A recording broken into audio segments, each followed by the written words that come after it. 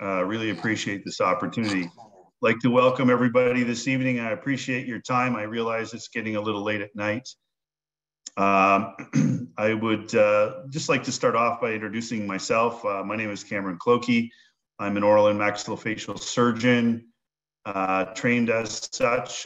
Did a fellowship in trauma surgery at Jackson Memorial Hospital in Miami, Florida, and then a pediatric craniofacial fellowship at the Hospital for Sick Children in Toronto, Ontario. Following that, I actually completed a PhD in regenerative medicine, specifically looking at the growth of bone next to metal interfaces. For 20 years, I ran the oral and maxillofacial surgery program at the University of Toronto. And during one of my sabbaticals back in the late 90s, I was introduced to a gentleman, Dr. Marshall Urist, which is where my journey with bone morphogenetic protein began. Dr. Urist, for those of you who do not know, is the gentleman who back in the 60s identified that there was some strange component of bone that allowed bone to naturally regenerate, specifically in muscle pouches. And he suggested that there was something unique in bone that caused the autoinduction of bone formation. After another decade worth of research, he identified the fact that there was something that he referred to as bone morphogenetic protein that he said recapitulated the embryonic induction of bone. And this led to a number of investigators in the bone industry looking for a way to harvest this technology and make it clinically useful. As we look at the history of regenerative products, I think the first, oh, now it's not working. Hold on. And this is a very old grainy slide because it's an old grainy technology. This is demineralized bone matrix. And back in when I finished my training in the 80s, late 80s, early 90s, people started talking about the fact that if you took bone and you demineralized it, it had some activity that could harness some of these bone morphogenetic proteins. At the time, working with Dr. Urist, I was actually working on another protein, transforming growth factor beta 1, but I had developed mechanisms for delivery of growth factors. And when approached by a group in Seattle, Washington, I created a technology that's currently referred to as Dynagraft, where we took my carrier technology and added it to the powdery demineralized bone matrix to make a putty and a gel format. And we launched this product in 1997. Working with Dr. Urist and his lab, we actually came up with the concept of 100% DBM. And in 1999, we launched the Excel product through a company called Gensai. I personally wasn't very happy with its handling. And in 2000, we added some of our carrier to it, and we created the Excel product, and then subsequently added some mineralized material to create the Blast product line. So our lab and our group has been in the development of products for a long time. However, and I apologize, I've got dogs barking here. In my clinical practice, which was focused primarily on the regeneration of bone in the face, I didn't find these technologies very useful. So my focus and our research, both at the University of Toronto and in my relationship with Dr. Urist, was on bone morphogenetic protein. Back in the early 2000s, we were looking at ways to make bone morphogenetic protein less expensive. Being a consultant to both the Infuse group and to Stryker Biotech, which was producing a product called OP1, I realized that the reason for the high cost of bone was actually related to the manufacture of the protein itself. And so we developed technologies related to the manufacture of the protein to make it more cost effective. And in 2008, we actually established the company Induced Biologics. I don't want to spend a lot of time on this, but from 2008 to 2016, so for 8 years, we developed a BMP2 product to compete with Infuse. And unfortunately, due to the problems Infuse had, it was difficult to get financing to get through the clinical trials. We became aware that Olympus had withdrawn the product OP1 from the market.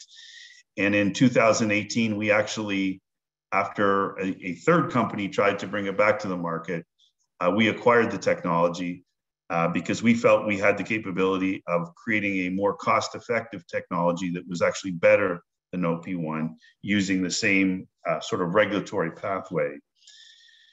And as the story proceeds, it was in that journey of bringing OP1 back to market that we made a very interesting discovery. And to sort of highlight where it comes from, let me just step back to my time with Dr. Urist. So back in 2000, I published this article with Dr. Urist. And in this publication, we talked about the first ever human histological findings from BMP being used in a human. And this was a patient that had a tumor in their jaw. This is my area of expertise. We actually had to go in and remove that tumor, and we used a form of BMP that he referred to as BMP-NCP to reconstruct this jaw. Let me just give you an idea of what we did, just as a way of introducing the concept. So what you're looking at on the screen now is the left side of the human jaw. The angle of the mandible is here. The chin is up in this area here. You're looking at the submandibular region just below the neck, and this incision is through the neck. And here we've resected the area where the tumor existed, and we placed, this happens to be a Synthes reconstruction plate, or a Stryker reconstruction plate. You can see the size of the tumor that we removed. This is the tumor's tissue. And what we did is we took the dynagraft material and we added what Dr. Urist refers to as BMP-NCP to it. And we then implanted it into the human jaw. And this is the time of implantation. This is 6 months later. And looking at a three-dimensional reconstruction, we were able to reconstruct a human jaw like it's never been reconstructed before. Not only that, this patient went on to have core sections taken when we placed dental implants into this area, and thereby we were able to achieve the first evidence of histological evidence of bone regeneration using bone morphogenic protein in a human subject. Unfortunately, the way Dr. Urist made his BMP-NCP, it wasn't commercially feasible. He would require a number of different donors in order to get the sufficient amount of bone. So what we discovered at Induced Biologics was a unique way of harnessing those same non-collagenous proteins and placing them onto an allograft. And we refer to this process as the natural matrix protein process. Now, let's step back for a second and look at bone. So as you know, bone is primarily a mineral, hydroxyapatite. There are water and cells in bone.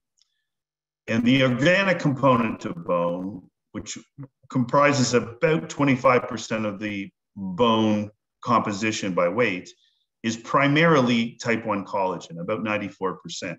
But between 4 to 6% of this organic component of bone are the non-collagenous proteins. Let's take a closer look at these non-collagenous proteins. The non-collagenous proteins are many and varied. Probably the most prominent component of the non-collagenous protein part of bone are the BMPs. BMP7, BMP2, 4, 3, 6, 9, 10. There are about 15 different BMPs within this cohort, of which 2, BMP7 is the most abundant, and secondly, BMP2 is the second most abundant BMP naturally occurring in bone. But there are other growth factors and cytokines, such as vascular and endothelial growth factor, or VEGF, osteonectin, TGF beta 1, bone protein, FGF, IL-1, PDGF, osteopontin. And these all have some influence on bone healing. And if you fracture a bone, or if you perform an osteotomy on bone, these non-collagenous proteins are released from the bone by osteoclasts, and they start activating the healing of bone. So typically, when you look at a bone product, let's just say any kind of demineralized bone matrix, or OsteoAmp, or any one of the premium demineralized bone matrix products, what you're looking at are products where these proteins are exposed. The problem is the majority of these proteins are contained within a collagen matrix, and only the surface proteins are immediately bioavailable when you implant them into the human body. About 98% of the non-collagenous protein component of bone is still trapped within the collagen matrix of a demineralized bone matrix particle. Now, certain technologies help to improve that percentage, driving it from 98% or about 2% exposure to maybe 4% exposure.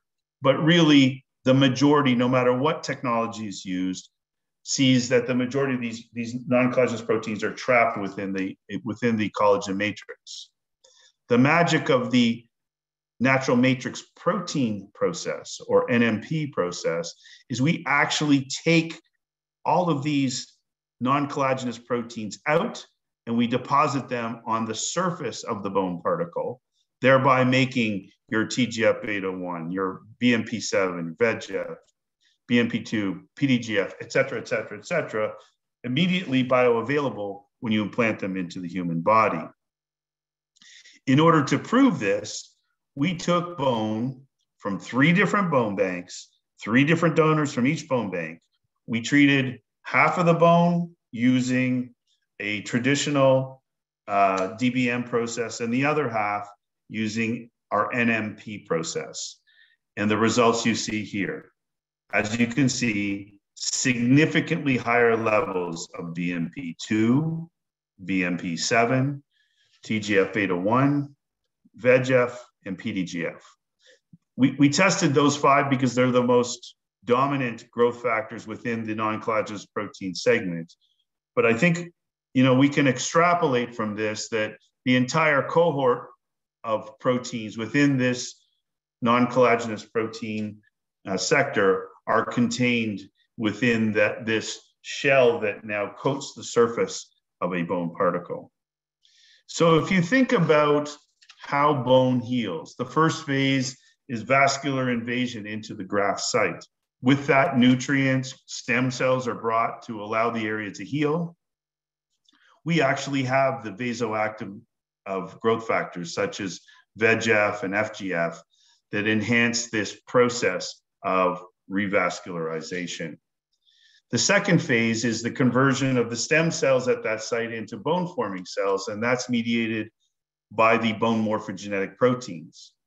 And for this, the natural matrix protein process has BMP2, BMP7, like you would find BMP2 in infused, BMP7 in OP1, along with the other BMPs available at normal physiologic levels to help optimize the osteoinduction of bone. And then finally, the last stage of osteoinduction is the deposition of bone matrix, and then the mineralization of that matrix in the osteopromotive phase. And we have, again, within these natural matrix protein covering of the bone particle, we have natural cytokines such as TGF beta 1, along with growth factors such as PDGF, which are known to upregulate bone formation and ensure optimal bone formation. So in theory, this natural matrix protein process, or NMP process, will create the ideal type of bone graft, almost as good as an autogenous bone graft. The only difference is we don't have any surviving osteoblasts. The other interesting feature of this technology is that we can apply it to normal formats of bone that you would see with allografts, such as the fiber format, the particulate format, and we're about to introduce a cancella strip, and we're looking at many other formats as well. But we can actually apply this process to these different formats. So the second step in this evaluation of a technology such as this is to actually see how well it performs. So we've been able to clearly demonstrate the bioavailability of these different growth factors. And let me say that it's a little confusing in the industry today because other groups also suggest that they have these growth factors, and that's very true. Let me just step back for 1 second here and review this. So if you look at a traditional, DBM or other growth factor, they'll say, well, yes, we have all the, the TGF-beta1, et cetera, et cetera. Well, they do. The unfortunate problem is it's trapped within the collagen matrix. The big difference between them and the NMP-treated particles is the fact that these growth factors are now immediately bioavailable once they're implanted into the human body. So they're able to be used. Much in the same way is that when you put in an infused graft, you have BMP2 immediately available to be used to grow bone. The big difference here is that we're just not a single growth factor. We have the whole cohort of naturally occurring growth factors that will allow for the optimization of bone healing and regeneration. So the first test that we used for these particles was the in vitro assay using the C2C12 muscle assay. Essentially, with this assay, what you do is you take spindle-shaped muscle cells and you apply a material to them.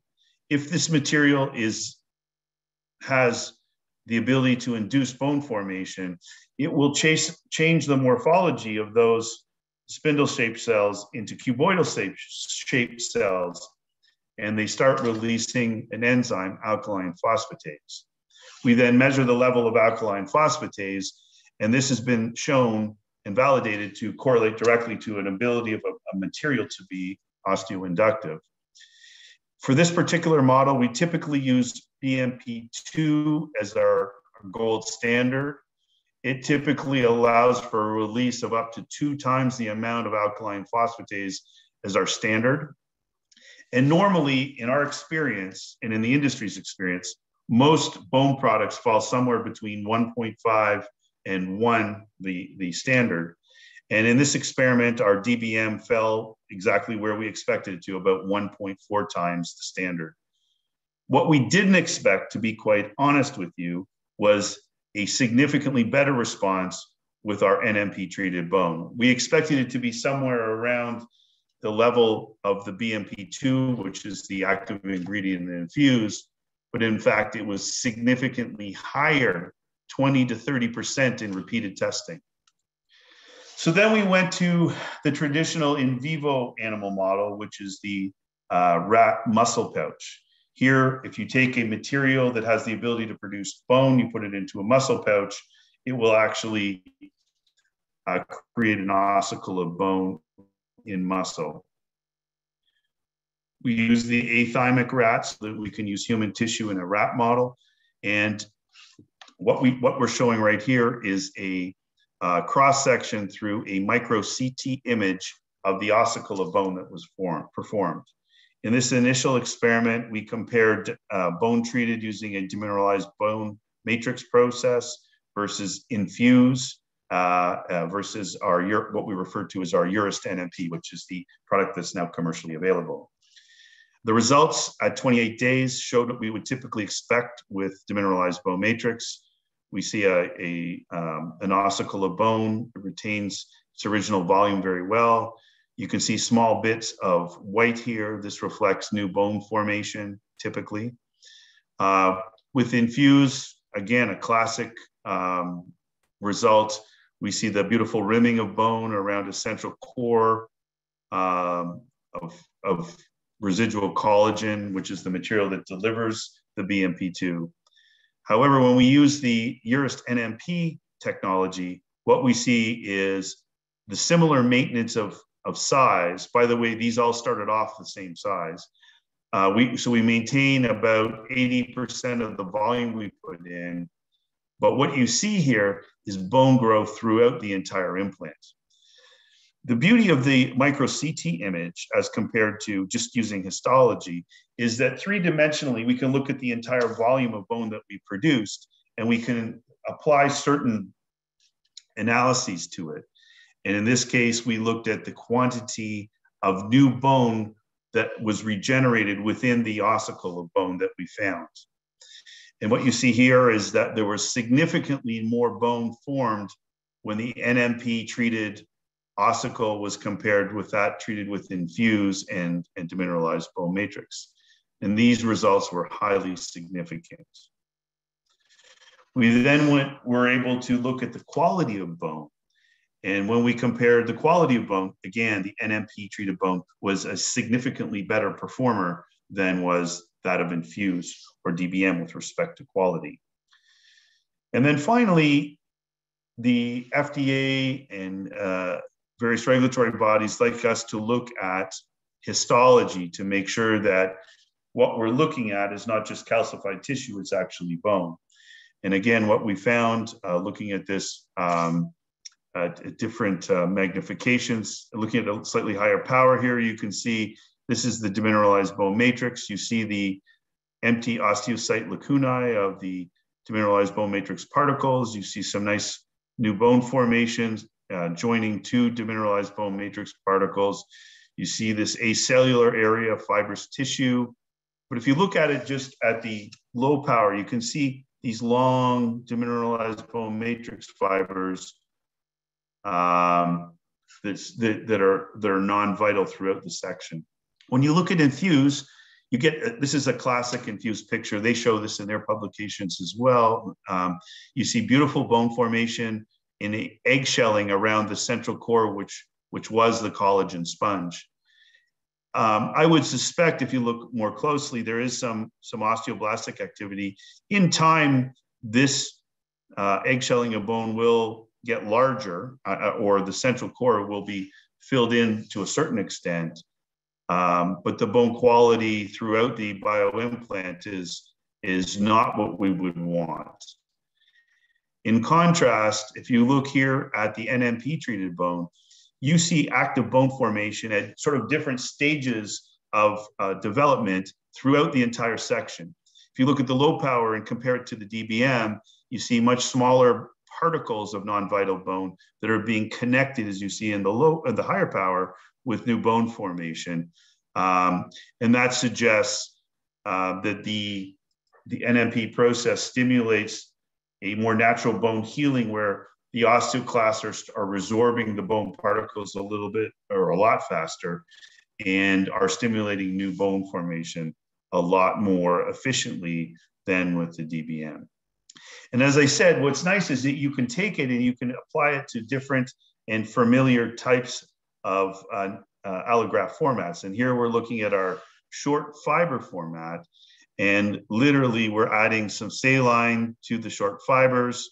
And within a few minutes, as you will see, they become sort of moldable into a putty-like consistency.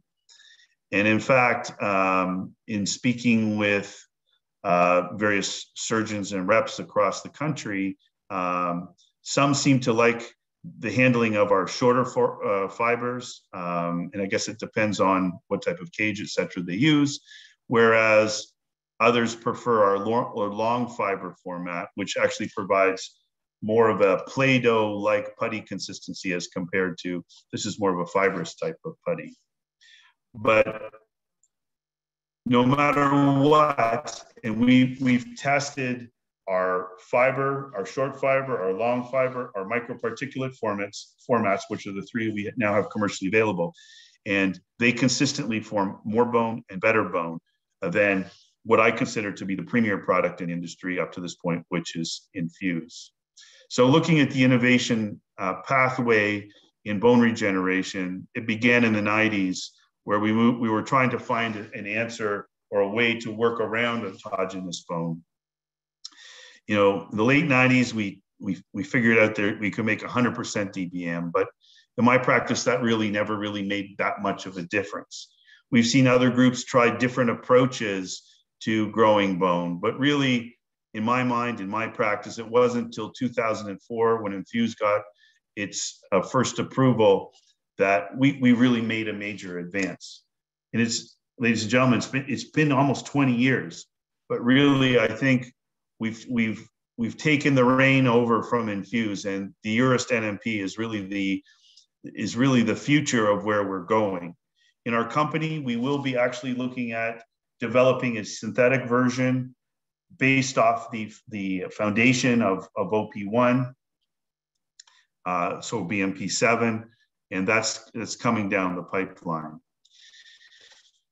I provide a list of references here, but this is essentially the technology that we wanted to share with you tonight. I would like to stop here and entertain any questions anybody might have.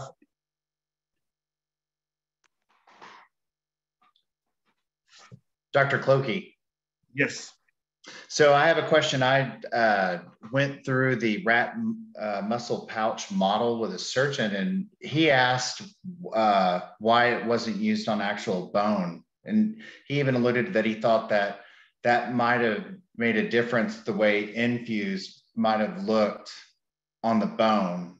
I just wanted to get your thoughts on that. Why a muscle pouch? He even went to say you could have just cut your bicep open and put it there. Why wasn't it? He was asking me why it wasn't actually put on bone, which is, you know, when you're trying to go for the union and a fusion, you're trying to go bone to bone.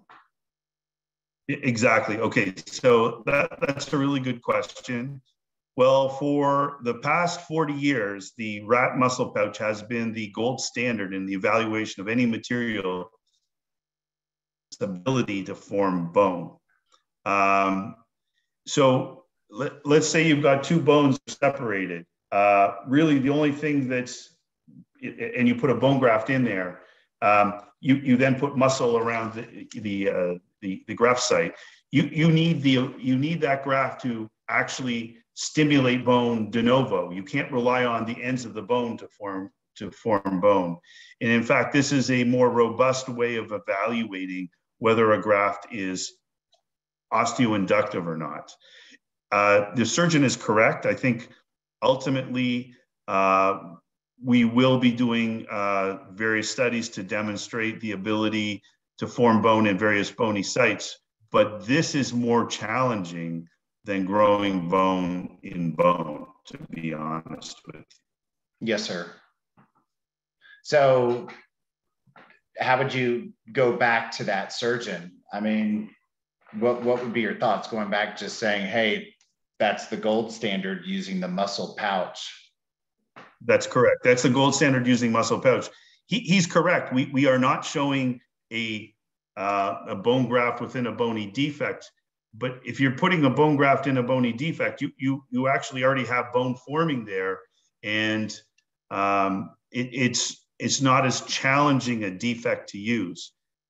In terms of Infuse, to be honest with you, and I speak from a vast amount of experience because I was up until recently a massive Infuse user, but I never used Infuse the way the company produces it because of exactly the result I'm showing on the screen. The bone that you get is, at the time you want it to be strong, is actually not as strong because you have that collagen that takes like a year or so to resorb away and for the bone to grow in.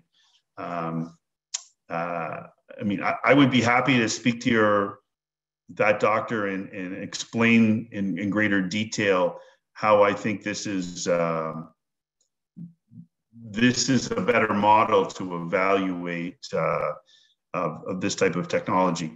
I mean, the other thing we're trying to do proactively is going out and collect clinical data also to support the effectiveness of of this technology. And in fact, you can go back historically and look at the work that Dr. Uris did with BMP-NCP to help support the use of this clinically. Okay, thank you, sir. No, real pleasure. Thank you. I had a question that was submitted here, Doc. What are the histological determining factors of, the quality of bone? How is it? What factors, determine quality bone when you're comparing the Uris versus the infused?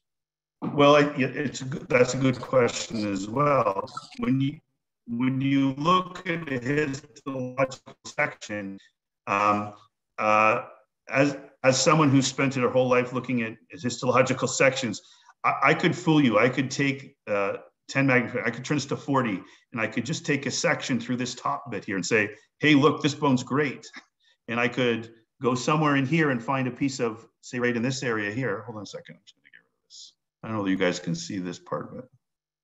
It's throwing me off. There we go. No. Oh, not working.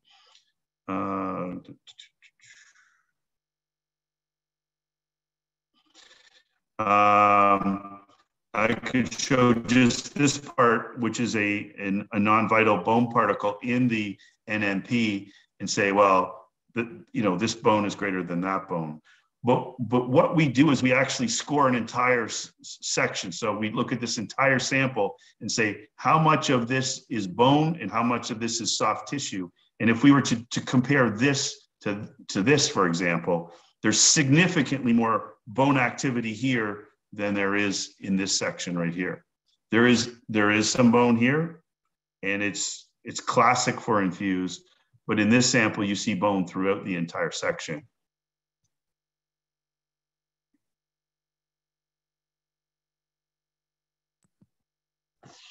Thank you. I'm looking up. Does that, whoever asked that question, does that answer the question for you? I think so. That was Alyssa that had submitted that, and I think she put it through the chat. She's on a plane. Yeah, she did. She had to take off. And field any other questions?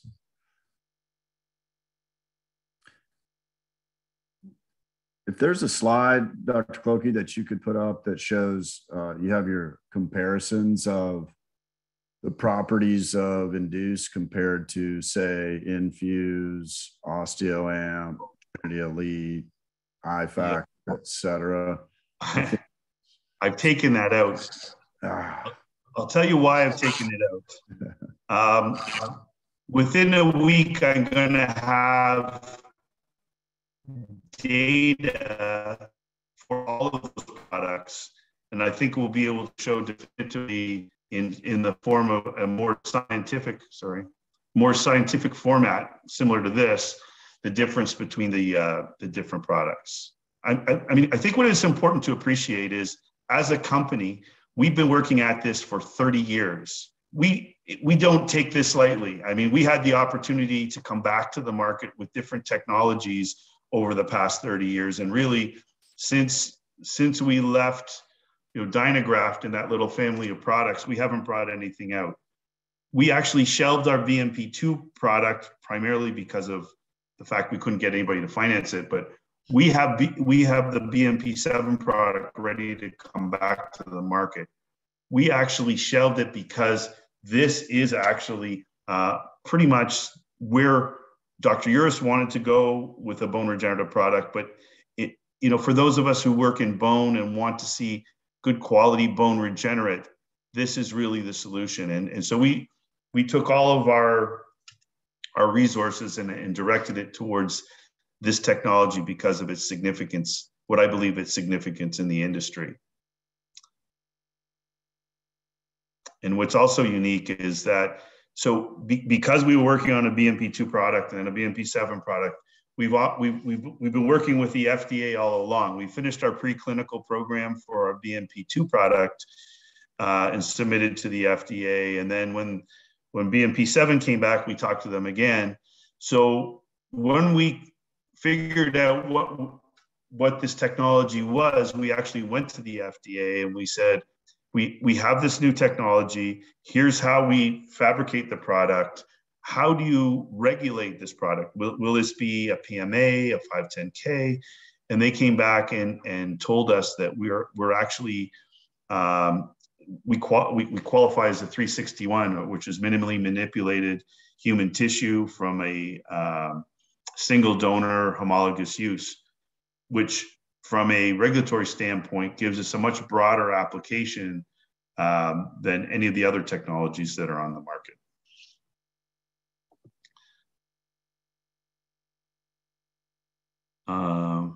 Sorry, I've got a question here from someone.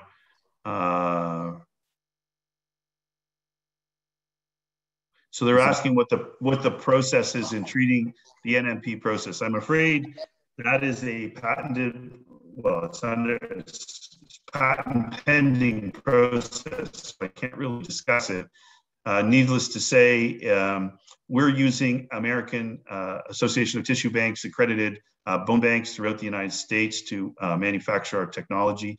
And as such, it follows all the various quality protocols that exist and have been approved by the US FDA. When you say that process, that the NCPs are coated on the outside of the whatever the carrier is, the fibers or the particulate, is there any chance of those washing out and having other complications like with HO, like Infuse has been known to do? That's a very good question. Thank you, Chris. The big difference, so with the Infuse product, you have BMP2 at a super physiologic dose that's absorbed onto a collagen sponge. There's not a true bond between the BMP and the collagen sponge. In fact, it's a porcine collagen sponge. So when you implant this into a human body, about 98% of the BMP is absorbed into the surrounding tissues in the first 24 to 48 hours. And this is not new or novel. This is in their literature. And unfortunately, you don't know what happens to that BMP. And I believe that has led to some of the issues that they have faced.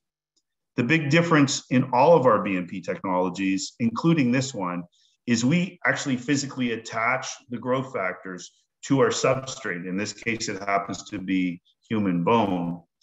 And there is, in fact, an affinity for these growth factors in human bone. And as a result, they're bound. So when you put them in the human body, they're not released until their activity is required. So you'll see the first release, if you label these, would come from the vasoactive materials, such as your VEGF, whereas the second release will come from the BMPs for the osteoinductions, and the third release of growth factors will come from the osteopromoters, such as TGF-beta1 and PDGF.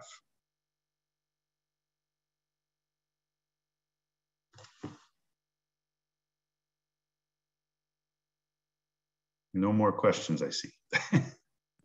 I don't see any more on the chat line. Chris, do you want to add anything else? Yeah, I mean, obviously you could go on more about, the benefits over the Infuse product, but I think what's happened maybe in the last 5 years or so is these other products. That's why I'd asked for a competitive comparison. I think that most of us out there in the field are faced with now, competing against, the I factors and the other cell-based matrices that, are claiming that have, proteins and things like that. So I think from a positioning standpoint or any type of sales standpoint, any type of data that we can have directly comparing them to these, besides Infuse would be helpful. And maybe you'd like to share about the other studies that are underway against those. Yeah, so literally for AAOS next week, we should have the data comparing the NMP product not only to Infuse, but also to iFactor, OsteoAmp, OsteoFactor, Trinity Elite, and Vivigen. And we're going to have similar data to which I've shown, that I've used to show the comparison to Infuse. And I think it's important. I know I factor is sort of like the belle of the ball today, and because they have level 1 clinical data. Back in the early 2000s, I was asked by a company to go and evaluate that technology. And it's interesting because P15 or I-factor is a 15 amino acid sequence of collagen. And if you listen to them, they say they attract, activate, and accelerate, I think are the 3 A's that they use. And so what they're saying essentially is that they attract these same growth factors that we actually provide. And they're not attracting, super physiologic doses. They're attracting naturally circulating growth factors. Well, in this technology, the NMP technology, we're actually providing those growth factors. We're not relying on the body's circulating, mechanisms to be attracted to our technology. It's actually there, and each and every lot is evaluated for the presence of these growth factors. So, I mean, that's a significant difference. And I can't tell you what the results are. They're being blinded. They're being performed by a third party, but I suspect that we're going to find significant differences. OsteoAmp and OsteoFactor use marrow components associated with the DBM product. Again, I think we're going to find that their primary material is a DBM, and their DBM is essentially it has all of these elements in it, but they're trapped. So it's not wrong for them to say that their graft contains these elements, because all bone does. But the question is, are these elements bioavailable? And again, we'll find out the answer. When you talk about the cellular grafts, we looked at those a number of years ago, actually, and their activity, I think, comes from the amnion or associated cellular elements, and not all of them survive the grafting process. So again, I'm interested myself to see how they're going to end up comparing to the NMP process bone. I suspect we're going to find that there's not a comparison, because really, I mean, the only true competitive product to this is Infuse, if you can call it that. But that's a 20-year-old technology. This is new technology. This is exciting technology. And for those of you who are involved in bone regeneration, I think once you get a chance to use this, you won't go back. I have a question on, you mentioned in the pouch model, the study as being the gold standard, but what was the reason for picking 4 weeks versus, further out, or what, I guess most times? Yeah, no, fair enough. So literally, when you look at models to evaluate things, you have to look at the history of the model and look at what is considered to be the standard. The standard is 28 days.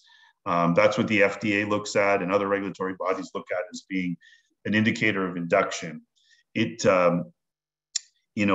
we were to look at a longer time period in our samples, I think you would see, let's say we go out to 2 months, we would see a very solid bone particle on our side. If you look at Infuse, you would see bone growing in, but you'd still see a shell of bone around a central core. And I'll tell you, when I've used this technology clinically and in our practice, in many instances, we're putting dental implants into the bone. So 6 months later, I'm going back in and I'm putting a dental implant in. If I don't have good bone there, I can't get the stability. The dental implant technology won't work. And the only knock I'll tell you against this bone is it's if you're not careful, it can be, if you will, too hard. So in the jaws, we're not used to in many instances, the best quality bone, particularly in the upper jaw. And the bone that's formed with this is a very good quality bone. So when you're putting the implant in, you have to be careful how you drill it so you don't burn or or if you will, kill the bone as you put the implant in, because then your implant won't be successful. I mean, I say that as a negative. It's really not a negative. It's a positive. It's good to have good quality bone. But I know in the first couple of patients where I had to go back in and put implants in, I was astounded at the quality of bone, and I had to be careful with my preparation.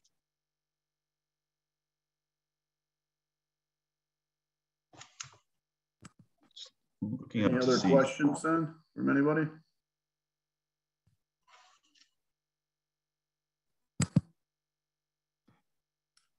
If there's no other questions, I just a few points I'd like to bring up. Number one, that you know, we have the product. We've I guess our first cases that we did at Fuse were in the beginning of the fourth quarter last year.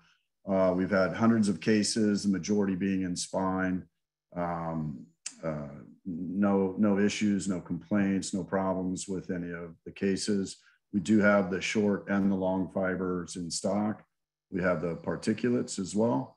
We have had some cases in foot and ankle, and you know, for other fusion type cases that have been utilized outside of spine as well. So the only challenges maybe we've had is obviously the cycle that everyone's aware of getting into hospital systems or getting on to contract with facilities. Induce is approaching at the national level on the GOP process, as well as VA. Is it safe to say, Cameron, that that Induce has a VA contract that is nationwide? We have a nationwide VA contract, yes, today.